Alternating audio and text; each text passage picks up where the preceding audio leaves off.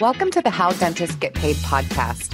I'm your host, Racheal Grant, and I have spent my entire adult life in the dental field. I'm excited to be interviewing dental industry leaders and innovators to learn their best tips and practices for success in the dental field. So whether you're a new dentist fresh out of dental school or a veteran provider with roadblocks ahead of you, this podcast is for you. So let's jump right in with our guest speaker and explore how dentists get paid. Welcome to Ask the Endodontist live Q&A. Today, I'm really excited to introduce our expert endodontist, who is Dr. Prashant Verma. He is also a part-time clinical assistant professor at the University of Maryland School of Dentistry, the Division of Endodontics. He was a former assistant professor of restorative dentistry at the University of Pacific Dental School in San Francisco. So teaching is obviously his jam. Welcome, doctor. Thank you so much for joining us today. Hello, Racheal. Thank you for having me. It's so nice to have you. And thank you so much for blocking out some of your time today after seeing patients. I'm sure it's been a long, busy day. So we are very honored to have this time with you. So I want to go ahead and get started and have you introduce yourself. Let's hear just a little bit about your journey in the dental field and more specifically, why you got into the endodontic specialty. So I'm an endodontist, teach part-time, as you said. The most likely reason why I got into dentistry is because both my parents are dentists. That was the initial push to get into dentistry. And then after I'd done dental school, I wanted to practice general dentistry for a while because I did like endo at that time, but I wasn't sure that I just wanted to do endo only every day, all day, every day. I didn't know that. So I decided to do general dentistry for a while. I practiced as a general dentist for a few years. I used to practice in downtown San Francisco. And then after I got my fill of general dentistry, and I still realized that endo was what I liked best, and what I was best at. So I decided to specialize. Then I went to a residency program, moved across the country with my family, moved to the East Coast to the University of Maryland, where I went to a 3-year residency program, with the intention that I would move back to California. But then during those 3 years of residency, life changed, and my wife liked the area. I got a good opportunity, so I decided to stay on the East Coast. And so I've been on the East Coast since that time. And then I've been in private practice as an endodontist since I finished my residency about 6-7 years ago. Wow, what a journey. And it's kind of cool that it all caused that relocation and just where you were meant to be, right? Yeah. That's awesome. So what is one thing that you do in your practice daily that you couldn't live without? If I had to pick just one thing, I like to track how my practice is doing. That means looking at a daily summary of what the numbers were for the prior day. The way I get that is through a report that I get from eAssist. But every practice management software has this ability to pull out a report, and you can go through that report, see how you're doing.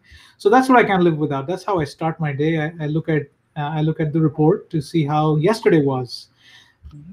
Yeah, so like a health analysis of the practice, kind of just checking in to see what that lifeline is looking like. So I'm curious, if that's pretty powerful, that's something that you couldn't live without on a daily basis.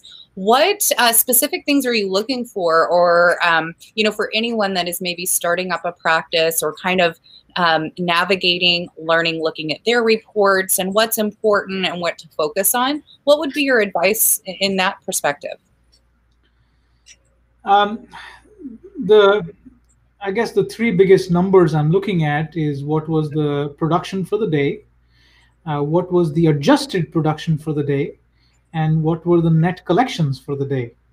So production gives me a very clear sense of how many patients were seen, how many procedures were done. Adjusted production gives me a sense for how much we are writing off for insurance adjustments, which is always a higher percentage than we would like.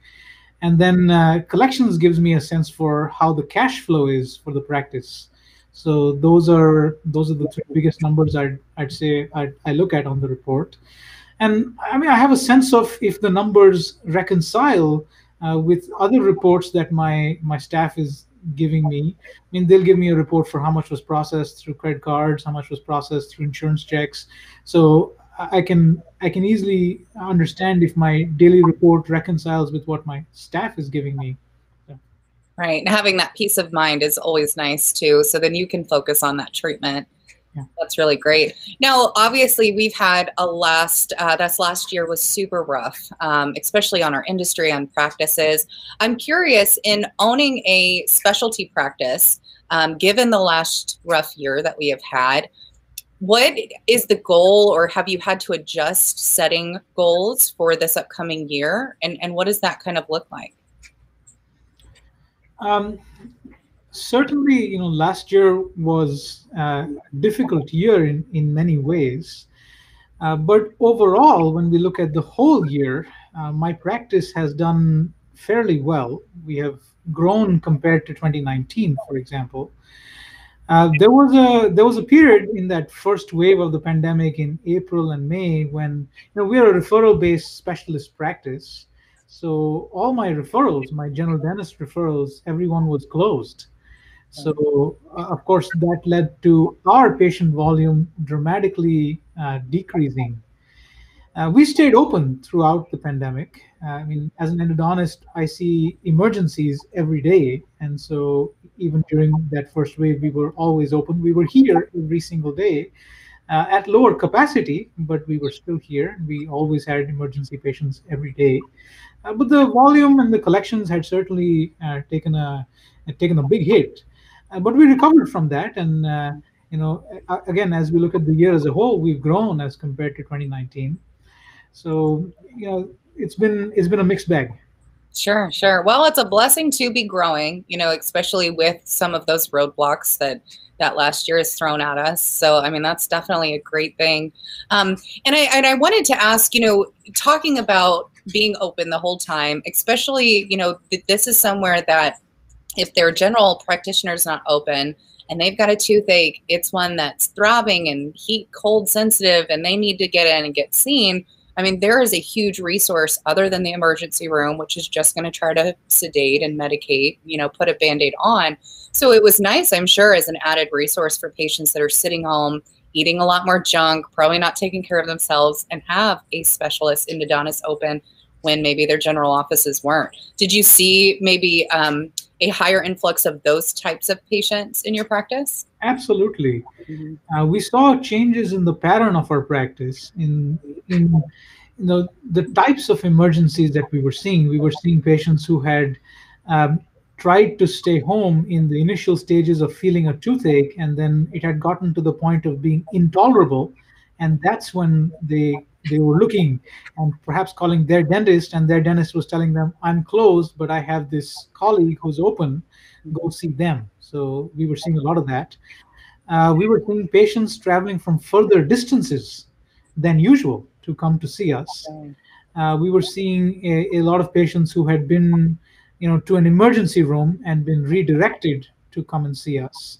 Actually, we're now part of a research project with the National Dental Practice-Based Research Network to document these changes in practice patterns during the first wave of the pandemic. So you bring up a very good point. This has been what we're talking about with the NDPPRN the last few weeks.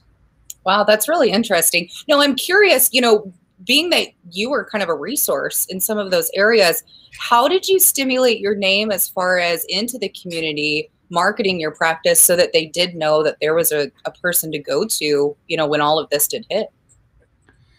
My community is really my local general dentists. That's who I focus on keeping close contact with and maintaining good relationships with.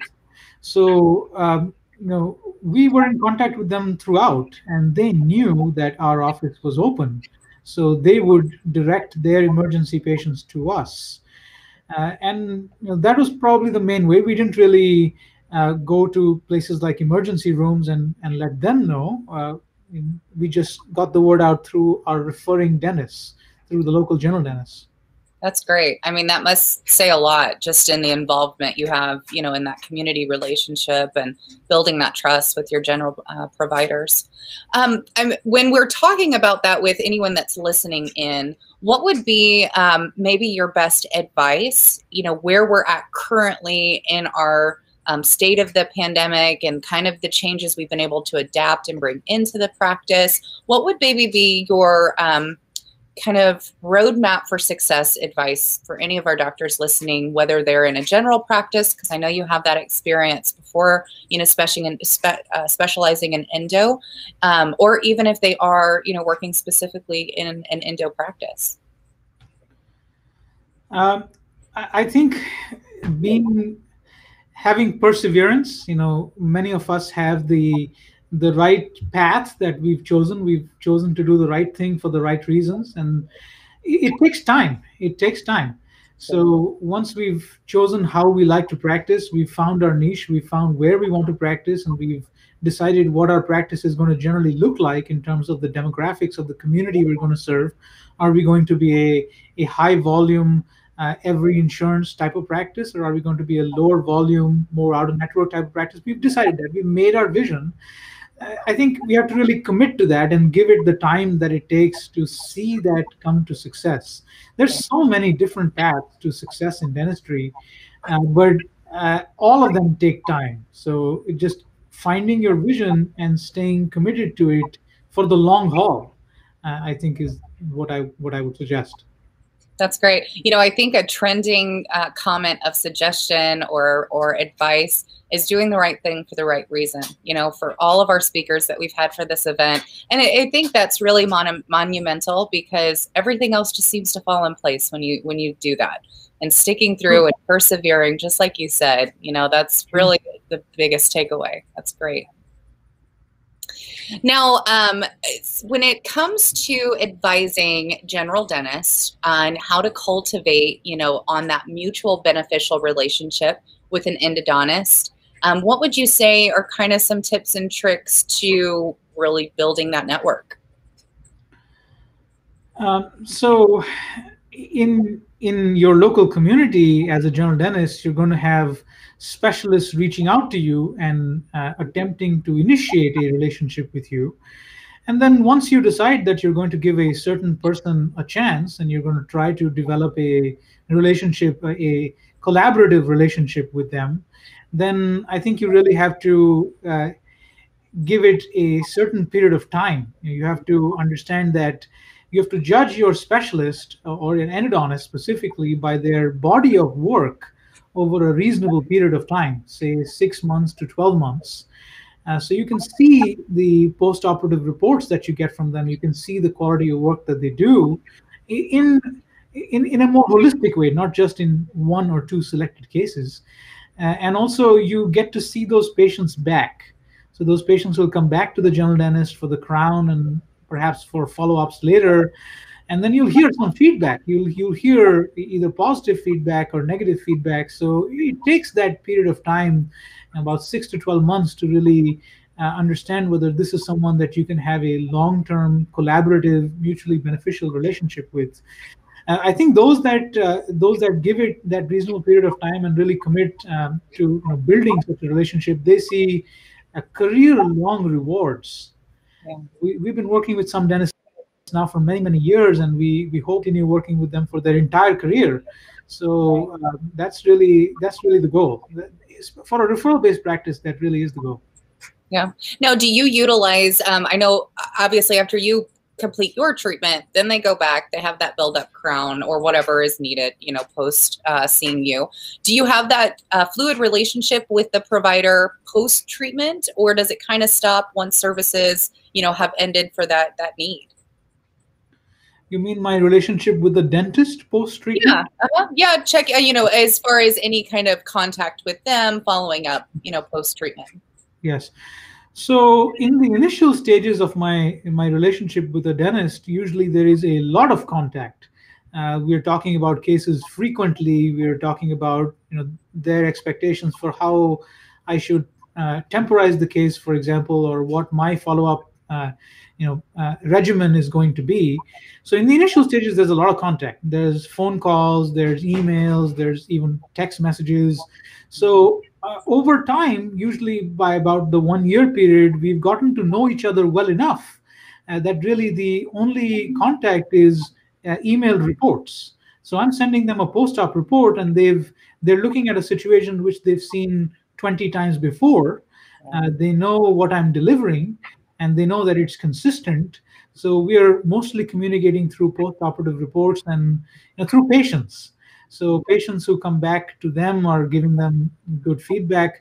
Their patients who come back to us, say for a different procedure on the same tooth or for another tooth, they communicate between. So it's via patients in after a while. Right. Well, and it sounds like you really build that relationship from the start, and then you can kind of collaborate and cultivate with the doctor. And ultimately that shows in that patient relationship and their feedback of their experience, because you can really tell when two doctors aren't communicating and they have conflicting, treatment plans or whatever that may be. So I know it probably is reassuring to the patient when that's all in alignment. And patients can tell. Patients can tell when there is a smooth relationship between a general dentist and a specialist. So absolutely, they need to feel that. Often the patient that's in my chair who I'm seeing for the first time, and they're here for a root canal and they're in pain, the reason that they're trusting me is because their dentist told them this guy is good, go see him and trust him. So I'm piggybacking off that relationship. Yeah, absolutely. So I'm going to go back to the days that I was personally in a practice, and I can remember, I'm sure a lot of practices are like this, where you have the closet or the drawer and you have the book of referring pamphlets, and they have the map of where the office is, and you can kind of get some information, the tooth number, that kind of thing. Is there a way that you have found to kind of stand out amongst those packets and who those doctors are picking, obviously building that relationship communication wise, but really kind of even before that, from the very start, so that you're the one that they pick? In the initial stages, again, I have to put in time and effort on a one-on-one basis to build that relationship. But after a while, what I find is often once the doctor has reached the point of trust in me and my practice, then they are handing it off to their staff. And the staff is the front desk is the one that's actually fishing through the packets, looking for my referral pad and filling it out. So I try to make it easy for them. For example, my front desk knows their front desk, and it's easy for them to communicate with each other. They can just send over a quick email with the patient's name and x-rays, for example, and that's all that's needed, and we'll take it from there. They don't have to fish through those packets. They know each other. And also, sometimes their referral pads have run out. So, we have it online on our website. They can just download the referral pad or send an online referral. So we try to make it easy for the staff, so the logistics are not an issue. They don't have to fish through a bunch of referral pads. They know who is responsive, and they can easily get the patient seen. Yeah. Well, and I'm glad you mentioned that, because that was going to be my next question is, do you find that it's more convenient, and do you recommend that kind of direct schedule contact so that it's not up to the patient to call the office, to get themselves scheduled, to give over the insurance information, trying to make it just as convenient as possible, so all they have to do is get to your location and get that treatment, rendered? Yes. Absolutely, it is more convenient. And for emergency patients, we have offices doing that regularly, almost once a day. So if a dentist has a patient in the chair who's in severe pain and needs to be seen the same day by us, so the dentist front desk will call us and we'll set up a time, and we'll just tell the patient to go here and be there at this time. So absolutely, that is the more convenient way for it to be done, especially for people who want to be seen same day. Right. Right. Well, and especially being in the specialty that you are, because that sense of urgency, that sense of pain, and getting at least some kind of pain release is so important. So it's really nice to have that convenience, to give that kind of buy-in investment to the patient, because they just want to get out of pain, and you've been friendly enough, there to serve them, there to help them. I'm sure it's very reassuring as a patient as well. Yeah. So I'm sure everyone is getting some great takeaways of things if they're not already implementing that they can in their practice. I just want to remind everyone, if you do have any questions, now's going to be a great time before we get to the end of our panel today to put that into the chat so that we can give some Q&A time here at the end. Now, Doctor, I know we've talked about a lot of positive things, some things that really kind of take the practice to the next level and things that you've done throughout your journey. I want to shift focus and just kind of experience maybe some of the growing points or the pain points that you have walked through or made while building and growing your practice that you would caution other endodontists to kind of avoid and learn from those mistakes. In terms of growing an endodontic practice, the biggest issue for us for growth was doctor capacity. Endodontics, the doctor is directly delivering the entire procedure. So I have to be there in the room and I have to treat that patient, and it takes me 60, 90 minutes, sometimes a little more, but I am delivering that procedure for that entire length of time. So as our referral relationships grow, our referral network grows, and our patient flow grows, we hit a ceiling in terms of how many procedures I can do per day. And then we are looking at bringing in other doctors and growing from a solo practice to a two-person practice and then a group practice. So I think that was my biggest growing pain. And then as we're doing that, we make some assumptions because we're thinking like, we're thinking like our training is similar to other people's training.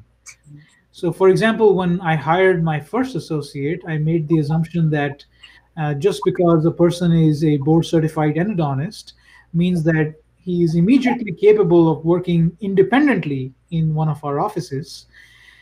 Which turned out to not be the case. And I learned from that experience that no matter what a person's background or experience, really, when you bring someone new into your practice, you have to be prepared for a fairly intense initial period of mentoring that person and integrating that person into your practice culture and the way that the practice runs and flows.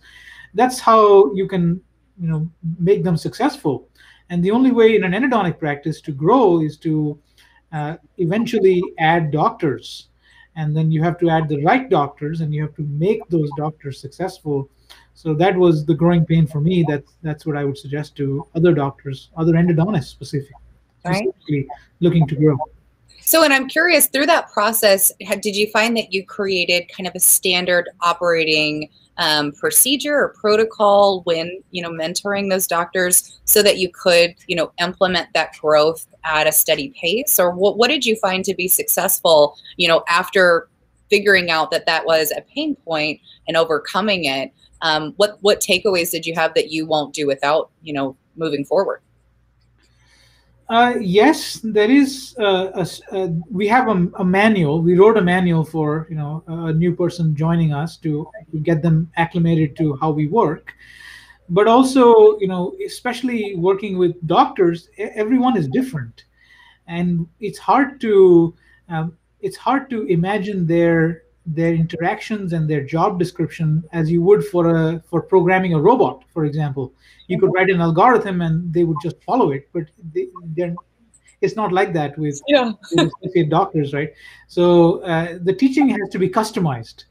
So even though I have the manual, I find myself spending a lot of time one-on-one custom teaching to what this person needs and how I can address their specific needs. So it's a time-consuming process, but it really is the only way in an endodontic practice that I know of to grow the practice. Yeah. And you really have to wear a lot of hats, right? Business owner, business leader, teacher, mentor, coach, therapist, I'm sure at some point, dentist. I try not to think about it that way. It just keeps growing. I just do what I need to do and keep moving. Right. Well, and it's always nice. I mean, when you have the passion, everything else just kind of comes naturally, and replicating yourself to a way that someone else can adhere that learning, pattern and style. So, I mean, it's definitely an art, just kind of like dentistry. So it's great to have that vision to grow, but then to be able to execute it the way that you have too. I'm sure a lot of us can learn from, just all of those takeaways. I'm learning every day. I mean, I've like I shared, I've made plenty of mistakes. So I've learned, and every year we learn from our mistakes in the prior year. Absolutely. So given what you know now, again, I'm just going to kind of circle back. If you were talking to Dr. Verma when he was graduating school and you had to say, listen here, this is what I've learned, don't make this mistake, or this is what you need to implement from the start, what would you tell your younger self? I mean, I'd say look at your career as a marathon, not a sprint. And if you do the right thing for the right reasons, success will come with time. Just be patient and persevere at what you're doing. Don't be in a rush. It will come. Live a balanced life. I think that in the initial phases of growing the practice as a business owner, specifically, you're dedicating every hour of every day to this, but it's important to preserve some balance in your life to stay sane and understand that you'll be doing this for 30 years, not just 5 years. So having that balance and not being in a rush, I think that's what I tell myself. Yeah. Back. Yeah. Slow and steady wins the race, right? Yeah. It takes that time. Well, that's really powerful. I always like to ask, is there any questions that if you were listening today, you think that we haven't covered or is important to go over for any of our listeners? I think, perhaps having each person's vision of their practice, because dentistry has so many different types of practices, right? Some people have built their practice as a high volume insurance based practice, and there's things to learn from how they've built it that way. And some people have seen success in being a lower volume, higher fee, more out of network type of practice. So it's always interesting to me when I talk to two successful dentists who have so different practices. Their practices are totally different, but both are successful. Both are successful. So there's many paths to achieving success. And I think that's what I enjoy learning from each dentist, what their particular vision was and how they came to, achieve success in that framework. Right. And I think that collaboration aspect of it, because each doctor is so individual and has so many different little nuggets of important information to share, that intra-communication and that community is really stronger when you guys are supporting each other and kind of going off of, this is what I've seen work well, and this is what hasn't worked well, type of treatment plan progression. So I definitely can relate for sure. Well, again, I just want to thank you. I know I have learned a lot. I believe that our listeners have also learned a lot. So hopefully they feel more empowered to either build into that endodontic pathway of their practice, or whether it's bringing on a new doctor in their general practice and kind of what that looks like. So thank you again for your time. I genuinely appreciate it. I'm going to go ahead and bring up the course code for anyone that's listening, so then you can have that information here. Let me just bring that up on my screen for everyone. You're with me here. Let's see.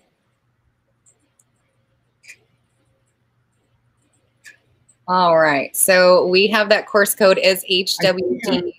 I'm seeing a question in the private chat. All right. I could take a look at that real quick.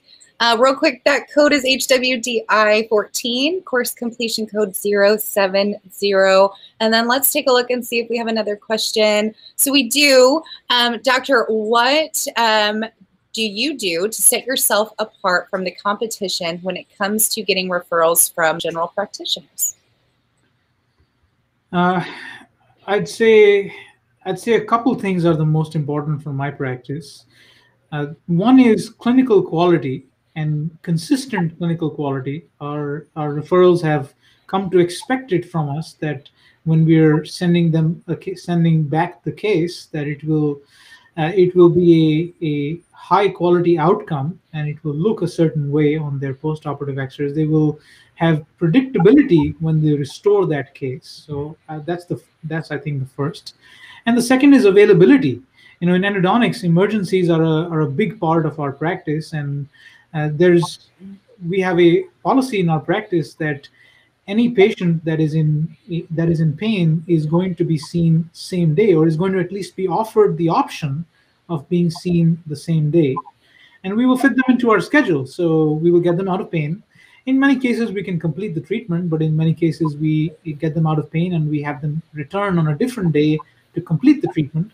But we offer that to our referrals, that if they have a patient in the chair who's in pain, we will see that patient that same day. So those are the two things I think have helped us to grow the practice: consistent clinical quality and emergency availability. All right, doctor. Well, again, thank you so much for your time. I was so excited to be able to host this panel with you today. My inner dental nerd is just jumping up and down inside to be able to pick your brain. So again, thank you for your time. I hope you have a great rest of your weekend. Thank you. Thank you. Take care. Take care. Bye. Bye-bye. This podcast is sponsored by eAssist Dental Solutions. eAssist helps dentists collect 100% of what dentists are owed by insurance companies. Their dental billing experts work with dentists and their teams to ensure the claim submission process is smooth and that dentists and their staff can focus on patient care.